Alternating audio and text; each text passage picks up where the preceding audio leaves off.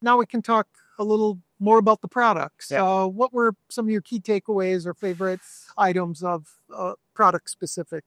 Let's start with iPhones. Yeah. And obviously, from form factor point of view, we have a new design, which they call it as a Plateau, right? Where we have a bump across on the upper part of the iPhones. And that is a standout design. If you look at those who buy iPhones, which are aspirational phones for many, right? When they show off the iPhones, they normally don't have much differentiation because there are three camera module, camera sensors, or two camera sensors, and you cannot make out what is difference between 16 Pro Max and a 15 Pro Max or a 13 Pro Max, right? Absolutely. But now with this Plateau, I think it sets a new design language for Apple, and what they have done beyond design is more of engineering of the entire circuitry which goes around the Plateau, Yeah.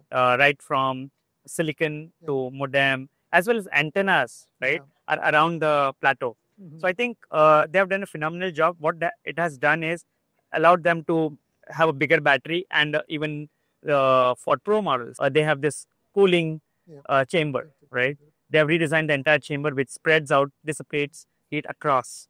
Also, the big thing they did in terms of design was eSIM only. Yeah. All the models are eSIM only, except for in China, where the Pro Max and the base models are not eSIM. But the iPhone Air is eSIM only in China as well, right? And Apple is working across with different carriers and more than 500 carriers, right, in supporting eSIM across. So I think that is a big trend from eSIM perspective, and we have done a lot of research on eSIM across the value chain of eSIM ecosystem. Everyone has been expecting eSIM only iPhone, which not only gives them more from user experience point of view, and as also carriers from activation point of view. So many costs saved, right? Because you can activate at home. Yeah. You don't have to go to the store, Right. get that plastic SIM, right? And sustainability point of view as well, right? From logistics and even the plastic SIM point of view. I think this is an inflection point for eSIM in smartphones, where almost the entire portfolio is eSIM only, right? I think that was a big thing from design point of view, because now they could increase the battery size to more than 10%, right? And giving 2 hours of extra video playback according to Apple. So I believe overall, it's a completely new design with the Plateau, with the circuitry, with the battery, with the cooling chamber. And I would say from overall look and feel, also it's pretty good. And that was more on overall design. Yeah. I'll talk more about iPhone Air. Yeah, on the Air side, holding it, we didn't get to use it that long, but holding it, I was struck by how easy it was one-handed use with that extra thinness. And also, even though around the camera, all the vital components are in that top, it still was not top heavy. So I think consumers will be delighted when they come in the store, they see the aesthetics of it, and the one-handed use. I think that form factor will do very well. The other item about it is that front-facing camera that you can switch. So very easy one-handed use for all your front-facing camera work. And then finally, pushing eSIM. This is it's gonna really push eSIM likely, because I do think even the China market will want this device, right. So it will really force this. And it was the only iPhone which was announced that has their own modem in it, right. Much improved modem. C1X. C1X. Second generation modem, which compared to iPhone 16e, which has a C1, right? Right. And per Apple, 30% improvements in that. So it looks like a significant advancement on the modem side for them. Right. And they have certified most of the carriers for C1 and C1X. So it can be a global release, right? And optimized for most of the networks on which it will run. Yeah.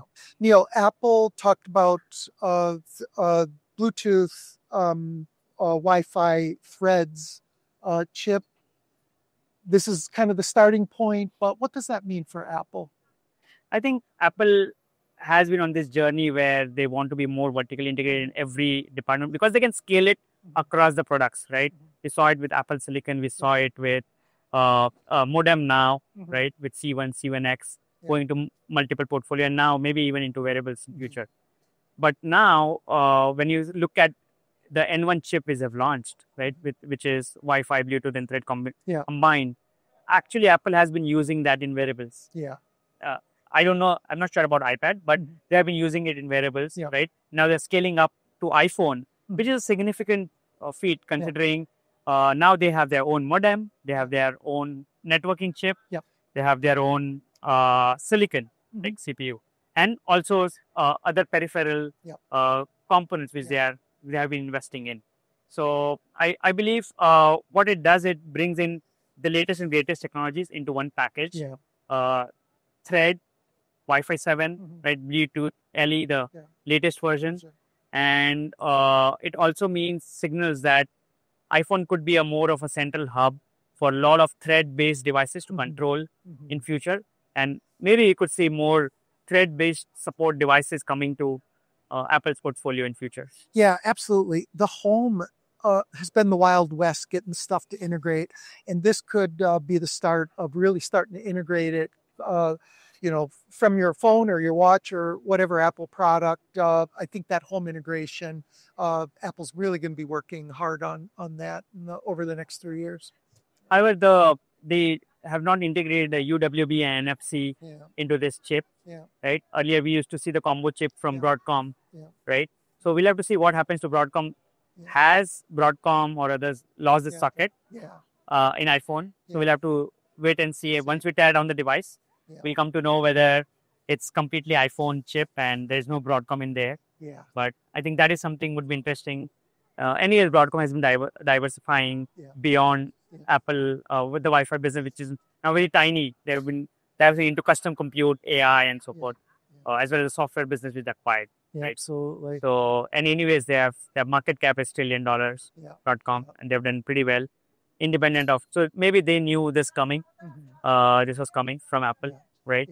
And there were obviously rumors many times before on Apple building their own Wi-Fi chip. So, another thing was the Apple Silicon, right? So from Silicon perspective, we saw A19 in the base models, but now the base model is just iPhone 17, right? But the iPhone Air gets the 19 Pro, right?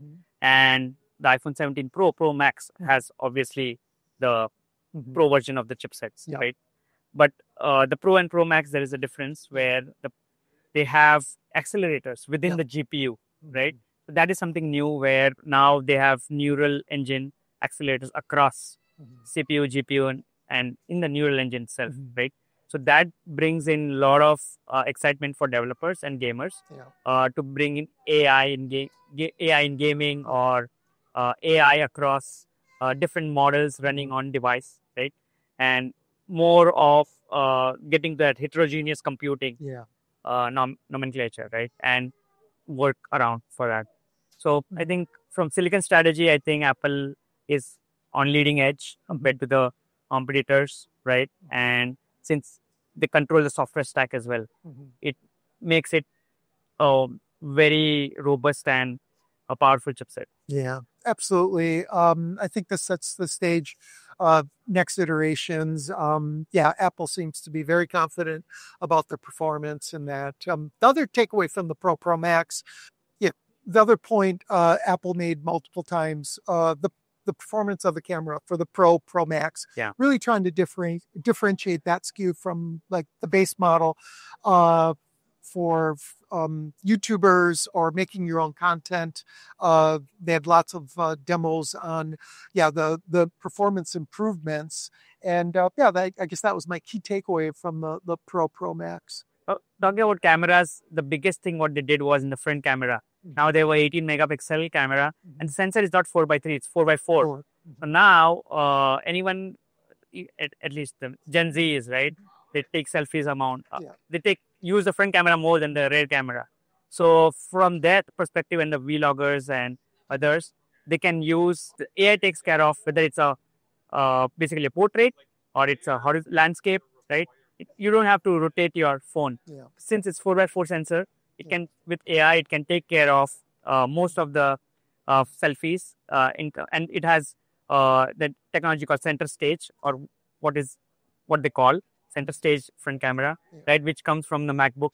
Yeah. They also have a center stage in iPad, I think, Mhm. right? So I think that is another big feature which is being added Mhm. from front-facing camera perspective. Yeah, the demo that they showed to give the audience perspective.